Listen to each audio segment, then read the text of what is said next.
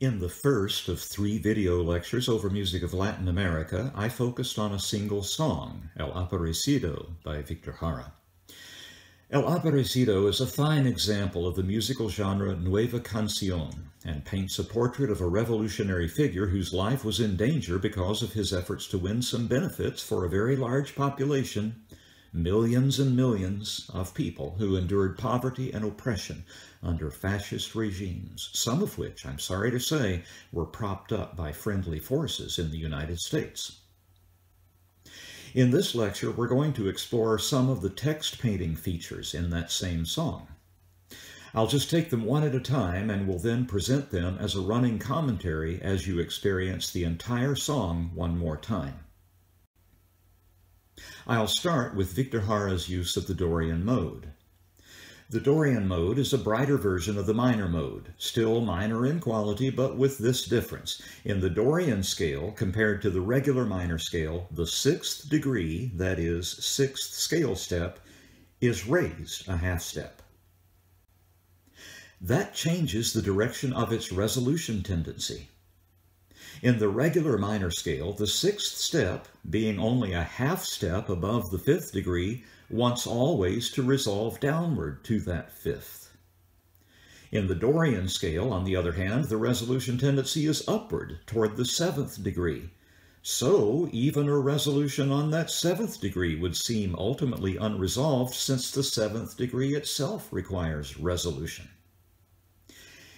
If you didn't understand that, don't worry about it, but do pay attention to this summary. The result is a scale that sounds more active and restless than the regular minor mode, and that high 6th degree suggests something that soars rather than sinks. Now let's take a look at how it's used in the song. In the first verse, the singer sings these 4 phrases. He opens pathways through the mountains, leaves his trace on the wind. The eagle gives him flight, and silence envelops him. Each of those phrases was 4 measures long. Each of them ended on a long note, and that long note was a half cadence. Listen to the first phrase. Notice its unambiguously minor key sound.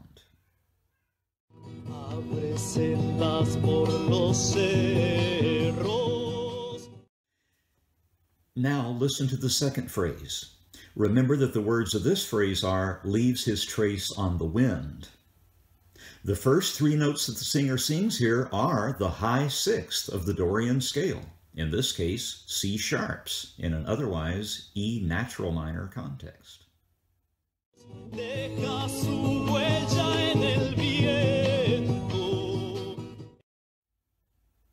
Did you notice the lift in those notes when the singer was singing about leaving his trace on the wind? In other words, flying through the air. The words of the next phrase are, the eagle gives him flight. Again, the singer's first 3 notes are those higher pitched Dorian mode C sharps.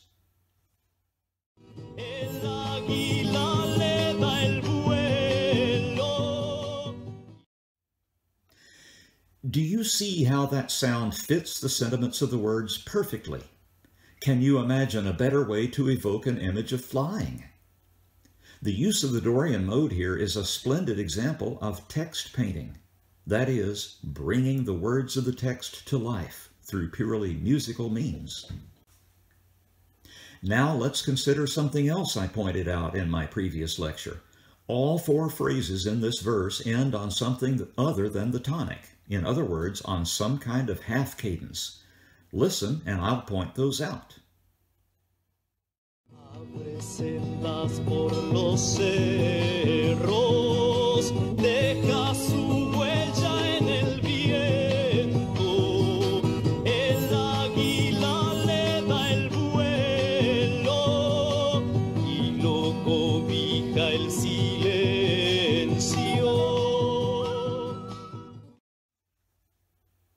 I hope you noticed that the quena, that little notched flute that I talked about and that you saw in the video at the end of my last lecture, comes in a measure early, before the singer was quite finished, interrupted the singer in a sense. I'll return to that in a moment, but for now, let's think about all those half cadences. All of the verses are constructed that way, which means that all of the verses in their entirety have an antecedent quality. They have not yet been resolved. How does that relate to the text? Well, think about the fact that Che Guevara was, at the time Victor Jara wrote this song dedicated to him, a fugitive, a wanted man. His life was in danger and he knew it. If you're living in such a situation, you get no resolution ever, no closure. You have to sleep with one eye open, as it were. Do you understand how chronically unresolved music could paint that text effectively? Can you imagine a better way to communicate that condition through music? Now, about the Cana's interruption of the final phrase of verse 1, doesn't that suggest urgency? An admonition to get on with it, man. Can you think of a better way to communicate urgency than by having the Cana do something that in normal circumstances would be considered rude, interrupting a singer before he's finished his thought? Further, let's think about the rhythmic profile of that verse, and of all the verses, since they all behave the same way. There's a conflict written into the rhythmic profile, namely the easygoing duple meter known as 6/8 versus the squarer sounding, more impulsive feeling of 3/4. The singer is singing in triple time against the band's duple time. This metrical conflict produces a feeling of tension, of unease, of this against that. Can you imagine a better way of capturing with purely musical devices the real-world situation described by the lyrics of the song? After all, Che Guevara had gotten crossways of some very powerful people. This is a little digression, so don't get distracted by it. Nevertheless, it seems to me an important thing to say, so please indulge me. I mentioned in my last lecture that translation is an inexact science. Some sentiments are simply difficult to translate from one language to another, and a strictly literal translation is likely to miss important points. One case in particular involves the passage from verse 3 that I've translated as, "His head is finished off by ravens with talons of gold." But it's entirely possible that a better translation, maybe more idiomatic, and certainly one that would more fully capture the meaning of the words, would be something like, "Golden-clawed ravens have placed a price on his head." If that's the case, that's probably an allusion to some powerful corporate forces that were headquartered in the United States who wanted Che Guevara dead, and who have, incidentally, maintained a campaign of lies against him long after his death. So look into that if you're interested in knowing something about the history of this hemisphere. End of digression. Let's take a look at the refrain now. Here it is, the sesquialtera metrical conflict abandoned for pure, unanimous duple time, alternating between chords on scale degrees 6 and 7 of E minor as the melody steadily mounts to its conclusion on the high tonic, the moment that resolves all that was left unresolved by all those half cadences during the verses.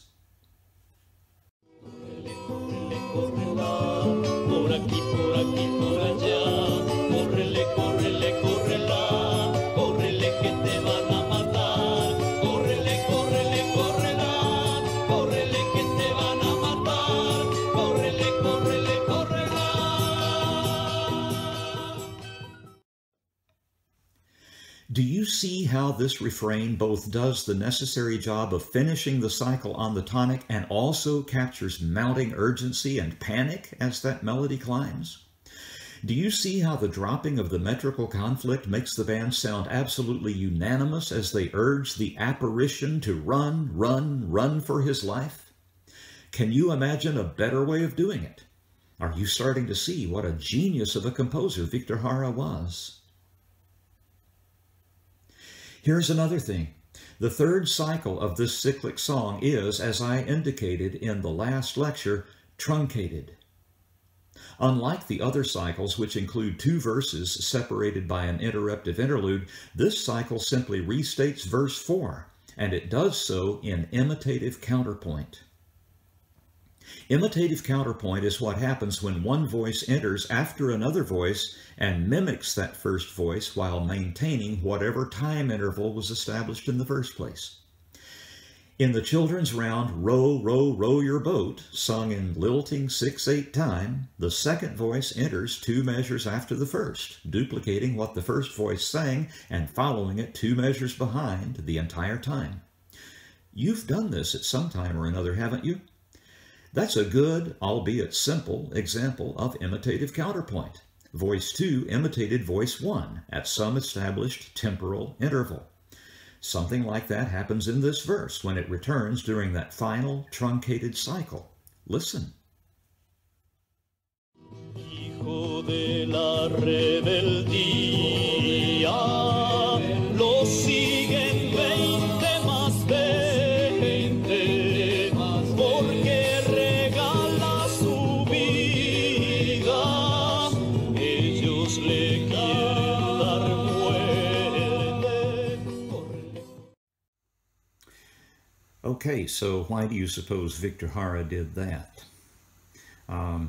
If you imagine that it has something to do with the words of verse 4, you'd be absolutely right. Look at my translation of the lyrics. Son of rebellion, 20 and 20 more pursue him. Of course, that's a description of a chase. And how better could you illustrate such a chase in music than by having multiple voices, in this case, the backup singers, enter 2 measures after the lead singer and follow him, pursue him, the rest of the way through the verse. And let's also consider why Victor Jara might have truncated that cycle in the first place. Doesn't it seem to you to reflect something like a life cut short? It seems to me that it could, in which case the form itself has become a text painting device. How remarkable. So one more. Why would Victor Jara call for the use of the quena instead of the more robust, flexible, better in tune, silvery toned orchestral flute? Well, if you're a flautist in a major symphony orchestra, it's a sure thing that the flute you hold in your hands costs $30,000 or more, and the education you got at the Juilliard School of Music sets you back another few hundreds of thousands of dollars.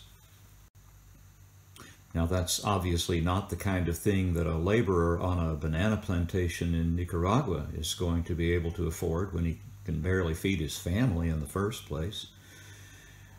But the thing about the quena is anyone can own one. It's a very simple instrument to make for yourself. All you have to know is what diameter and length of bamboo to cut, how to cut the notch in the top that you're going to blow across to make the sound, and where to drill the finger holes. So you could say it's really a democratic instrument in a way that a Powell flute is not. So can you see how that choice of instruments itself would reflect the overall tone of the song and its overall message? Let's hear it one more time, and as the commentary scrolls, I'll be focusing on the text painting devices, so see if you can relate to them.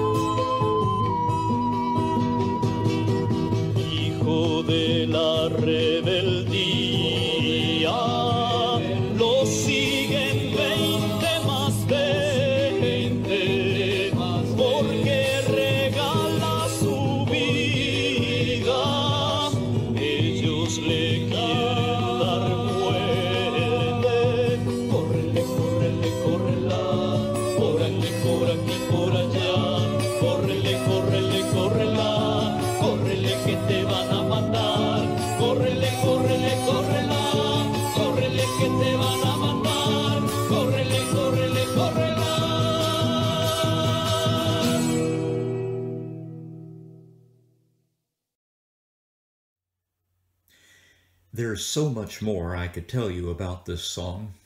It's the work of a truly brilliant and also humanitarian-minded composer.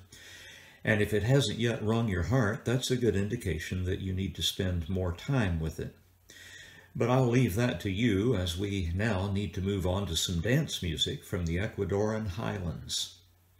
This style of dance music is known as Sanjuán, on account of the fact that it was at one time associated especially with the annual feast day of St. John the Baptist. It has nothing to do with that feast nowadays, as it can be heard throughout the year. That's just how it came to have its name. There are some distinctive features of Sanjuán music that I'll be focusing on, and in preparation for that discussion, I'm going to ask you to listen to a little of this piece in that style.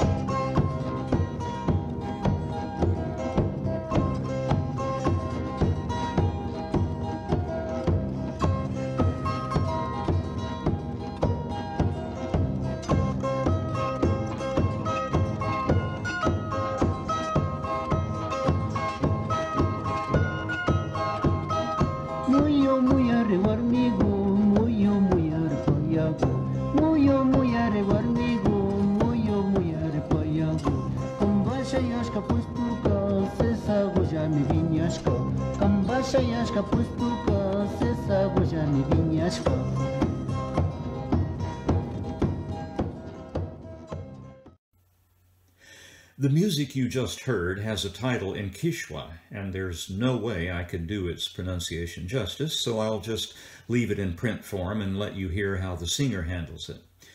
The lyrics aren't all that substantive, since this music isn't intended to be listened to, but rather danced to. I will nevertheless share those lyrics with you when their time comes, both in the Quechua original and in a rough English translation. The music was played on an imbabura harp, which is a folk harp found throughout the Andean highlands.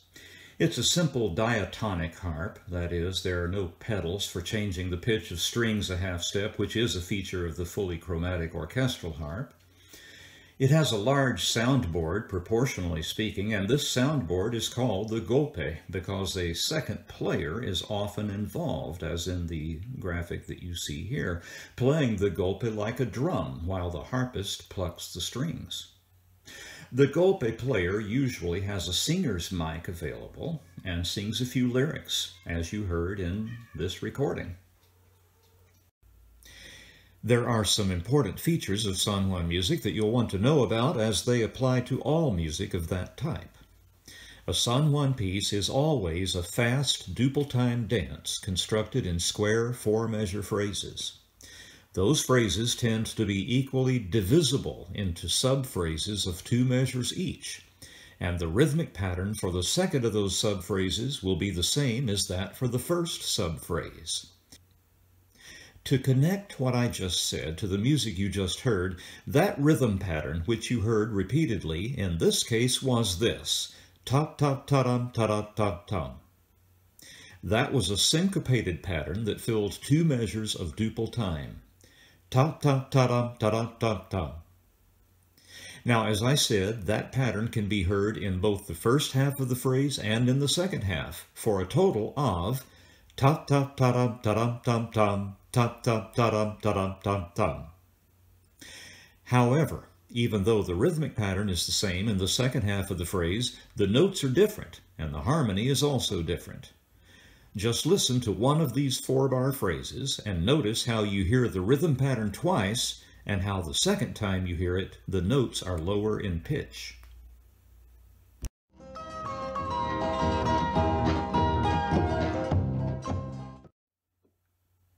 I trust you could hear that. Now, the notes in the first half of that phrase suggest the key of E-flat major, while the notes in the second half suggest the key of C minor. Listen to it again and see if you can hear that.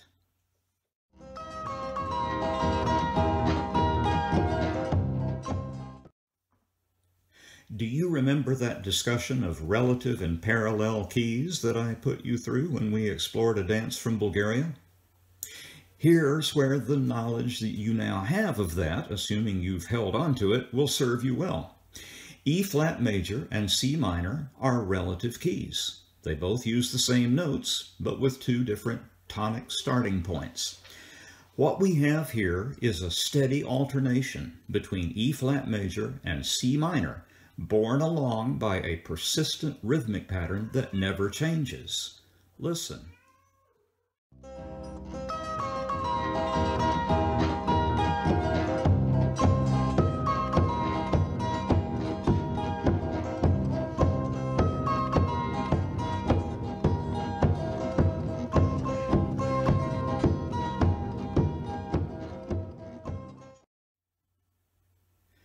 There are 2 terms you must now become acquainted with: isorhythm and Andean bimodality.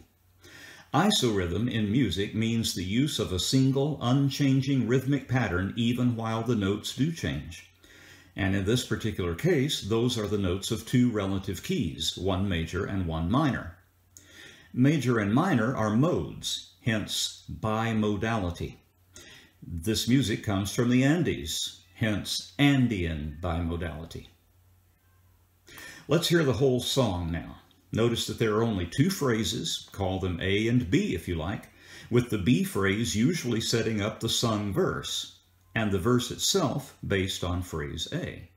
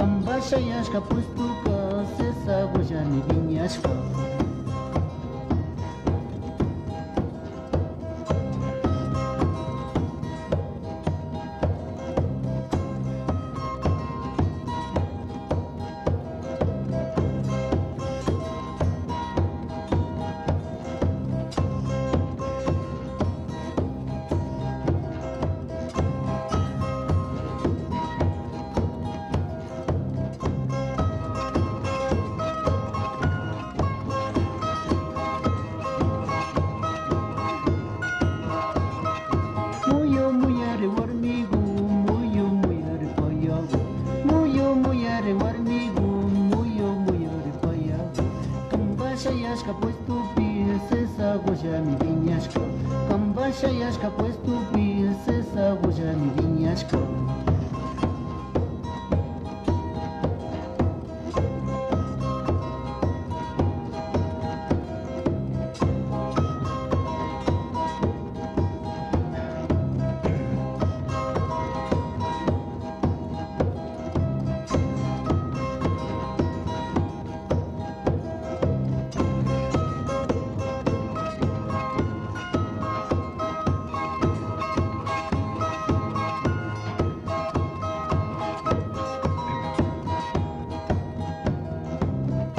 Jaki wangi chuarmigu, huya wangi chuarmigu. Jaki wangi chuarmigu, huya wangi chuarmigu. Kambasha yashka pues tu pies, esa goya mi viñasco. Kambasha yashka pues tu pies, esa goya mi viñasco.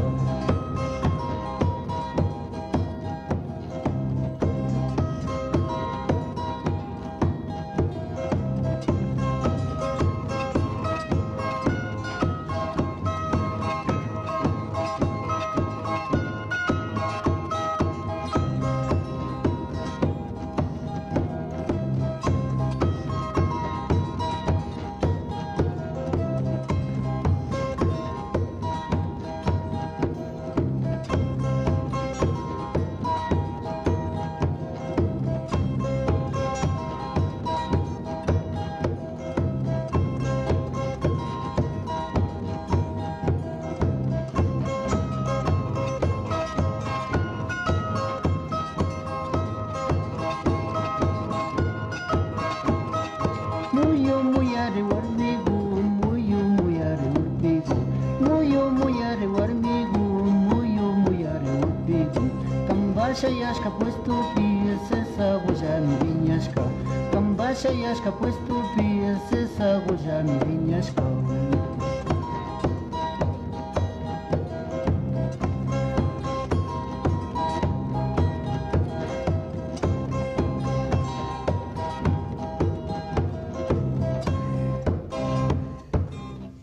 Yo solo bailo así, con una ley de música.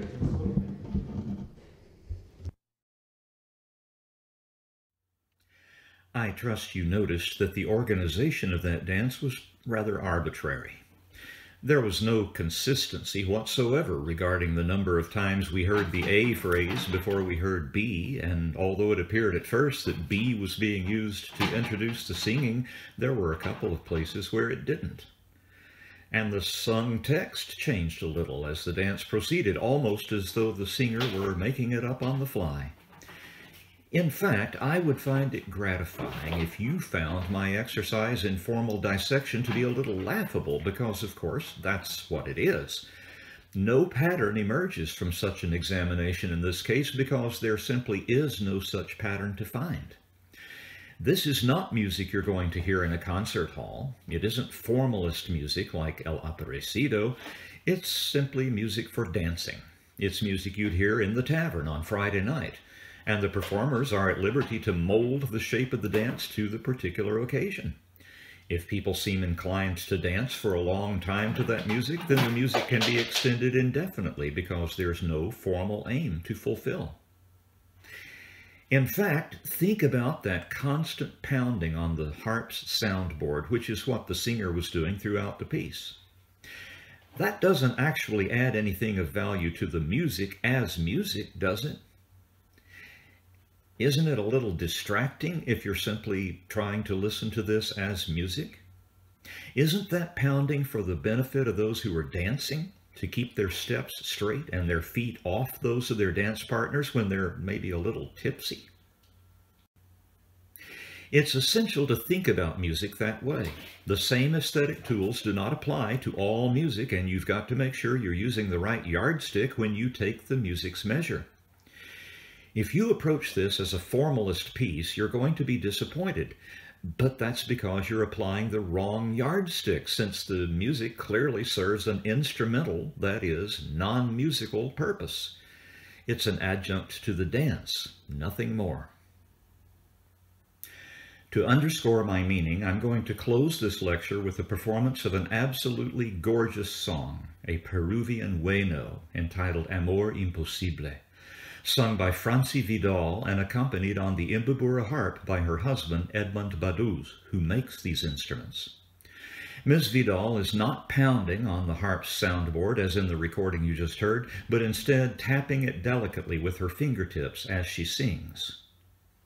I'm going to take a close look at this song in the next lecture, but for now I want to present it to you for your consideration and enjoyment even before you know what the lyrics are about, although of course the song's title gives it away. Notice the elegant and complex formal organization of the whole. Also, notice the way the song, which is mostly in D major, continually slips into its relative key, B minor, at the ends of sections. That is, of course, Andean bimodality, but it is not used here in the simple, predictable way that it is in Sanjuán music, with its stultifyingly regular alternation between those keys. Here, those key relations are used with great subtlety, and in fact constitute an important text-painting device.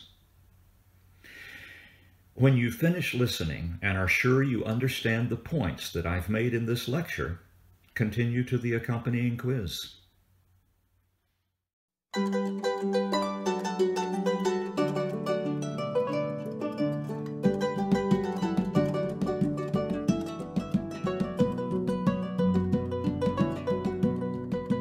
Es imposible dejar de quererte, es imposible dejar de amarte. Este cariño que yo a ti te tengo es un cariño puro y verdadero. Es imposible dejar de quererte, es imposible dejar de amarte. Este cariño que yo a ti te tengo es un cariño puro y verdadero. Arpita.